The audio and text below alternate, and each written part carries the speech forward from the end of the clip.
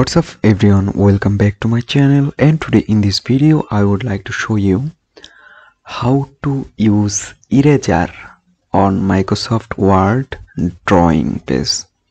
So how can you use eraser on Microsoft Word? In this tutorial I will show you that. So let's begin our video.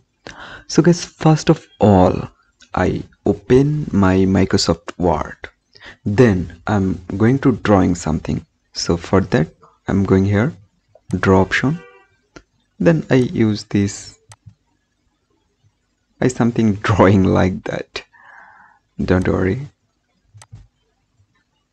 something drawing, I'm trying to drawing something.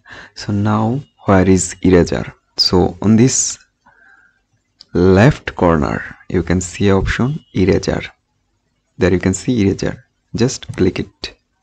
Then if you want to erase it, there you can see.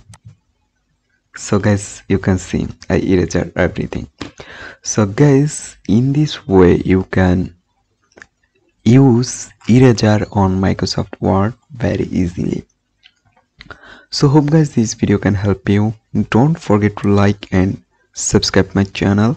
Thank you everyone for watching this video.